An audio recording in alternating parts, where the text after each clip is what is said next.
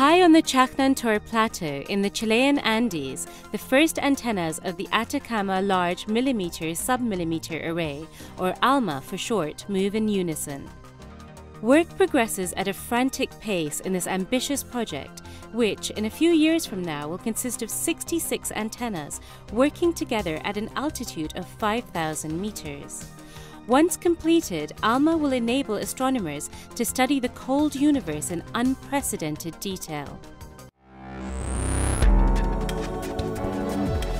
This is the ESOcast, cutting-edge science and life behind the scenes of ESO, the European Southern Observatory, exploring the ultimate frontier with our host Dr. J, aka Dr. Joe Liske.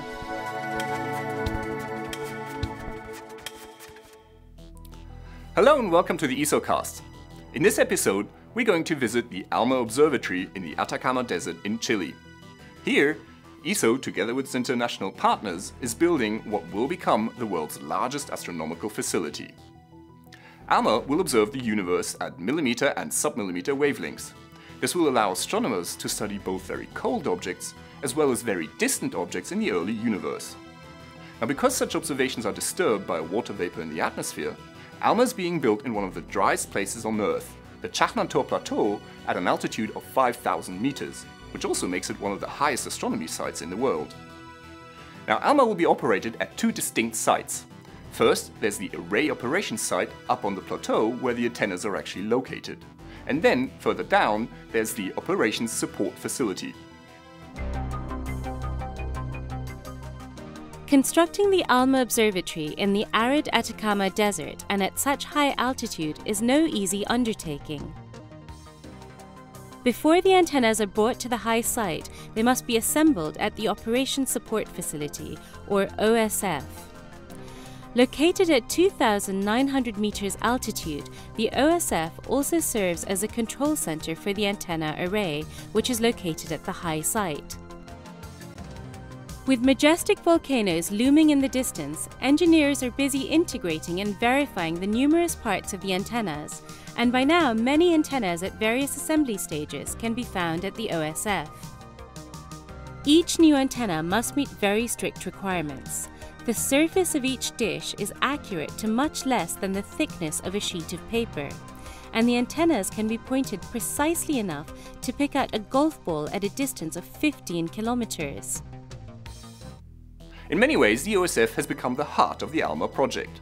This is where the staff live during their shifts and where much of the daily routine is going on. There are lots of meetings between various groups of scientists and engineers, and there are even scientific conferences that are being held at this remote location.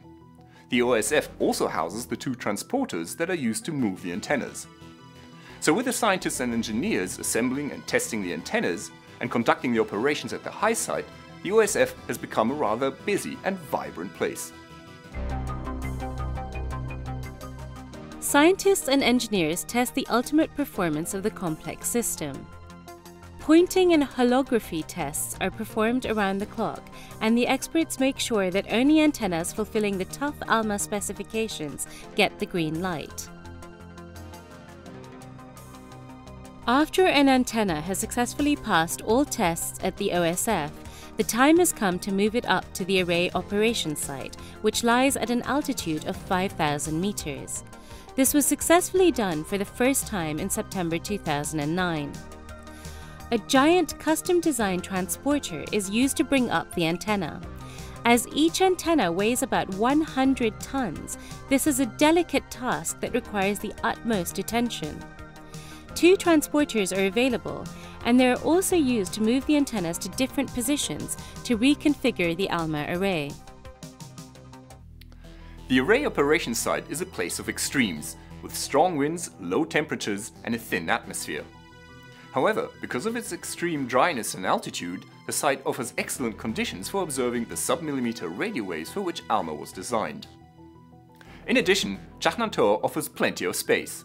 And that's needed because in its most extended configuration, the array of antennas measures 16 kilometers across. Despite the harsh conditions, work is ongoing to prepare the plateau for the antennas. A road network has been built, and the workers are busy with various tasks to finish the construction work. All of the 192 antenna foundations have been completed and some of them are already in use. There's also a technical building which will eventually be used to receive the data from the antennas, to further process them and then to transmit them down to the OSF. Now, as the number of antennas on the high site is constantly increasing, the project is moving into a new and important phase, that of commissioning and science verification. Down at the OSF control room, the tension is high as the tests are performed.